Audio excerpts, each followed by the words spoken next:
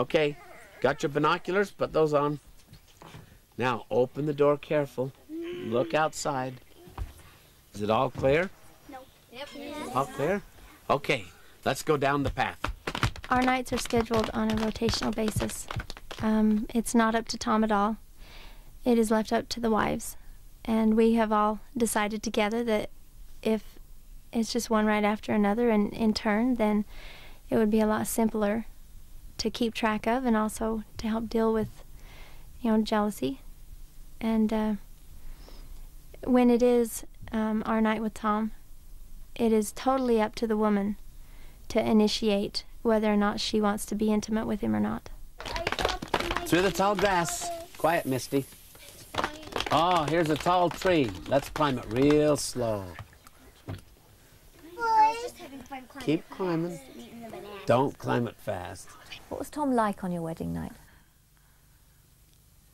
Of course, I have to say he was experienced.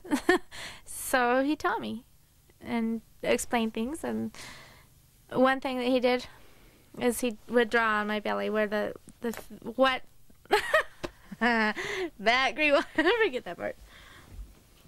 He would what? Explain. No, this isn't okay.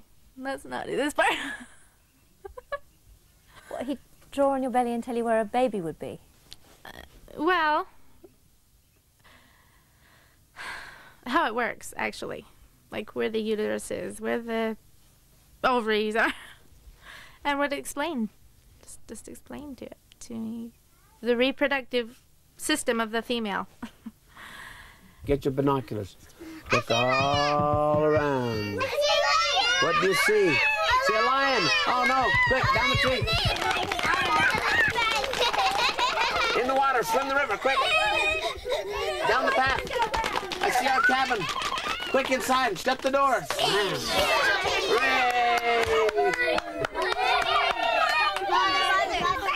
Is it unusual for a mother and daughter to be married to the same man?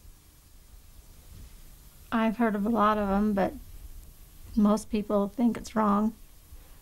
I don't see anything wrong with it, really. It is kind of rare to have your mother marry your husband, but in some areas and regions it's not. But isn't it strange to see your mother going off to spend a night with your husband?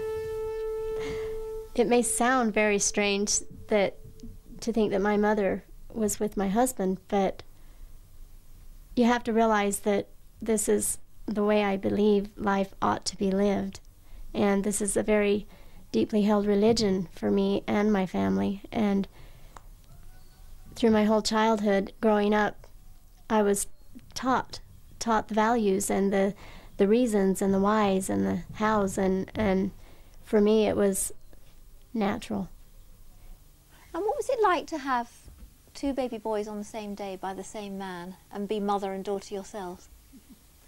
And she was real mad at me. Yeah, because I was first. I was going to have the firstborn, and I had my baby in the morning, and she had hers in the evening, and I just moved over. She had hers in the same spot I had mine. And they were both Tom's children? Yes, they were. What were your boys' relationships to each other? They were brothers to themselves, and they were sons to us, and they were also, her child was my brother, and my child was her grandson. So I think that there's about in every relation you can have. We were very closely related. Sam, the baby on the left, was born with Down syndrome. Jerry, the baby on the right, died in a fire 3 years later at the Greens' home.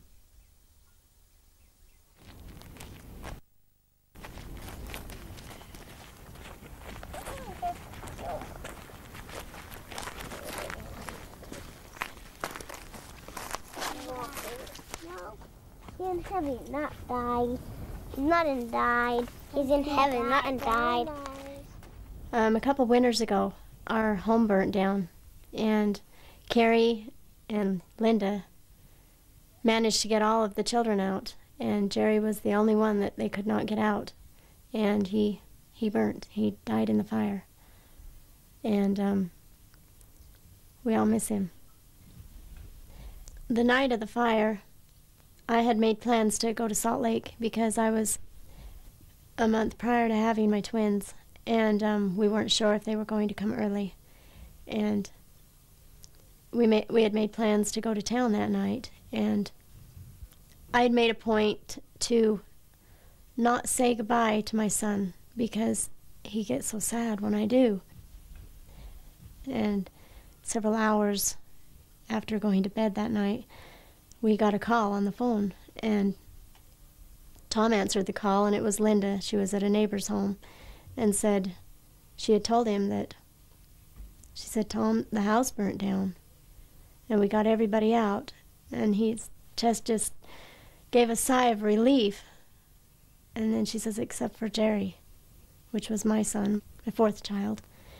And there were 25 children in the old homestead we were living in. Later on, we found out that it was a wiring problem.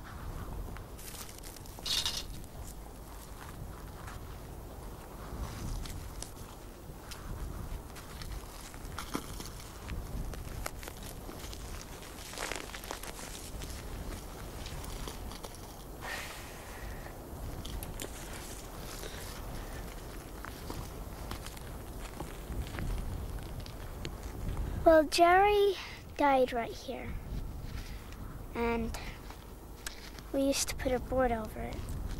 But now my mother, the one who born Jerry, she has his body in a little container, and his body is ash now. But they did find a couple bones and stuff, so we had a funeral, and I just didn't like the fire. And Jerry died here. You come here often? No, not so often. We go to here more than his grave, though. But I go to his grave more often. Hardly anybody's gone to his grave. I gotta help bury him. I just didn't like it. When that fire occurred, the shock of knowing that my son did not get out, I just kept shouting no. I mean, in my heart. You know, when something happens that you just don't ever want to have happen, and you want to make it unhappen, but you can't, you know? And then I thought, but it's winter, the snow's deep, and we don't have any shelter. Where am I going to put all my children?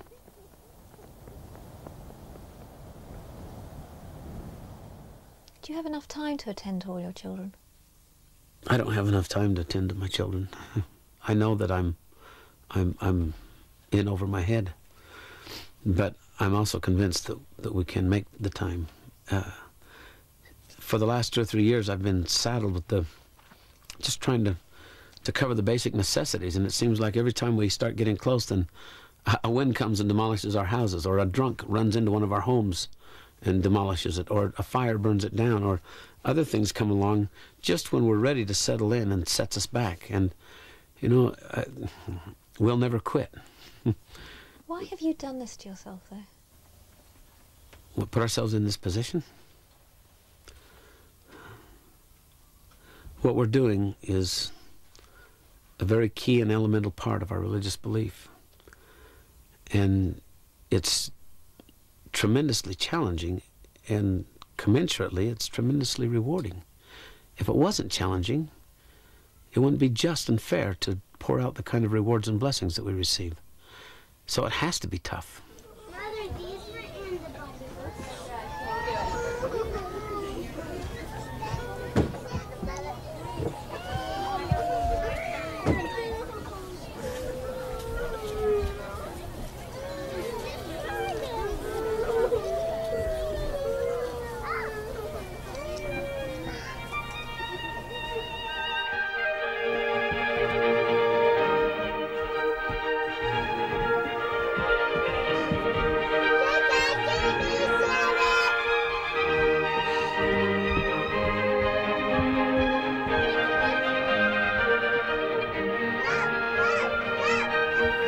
dreams for this place?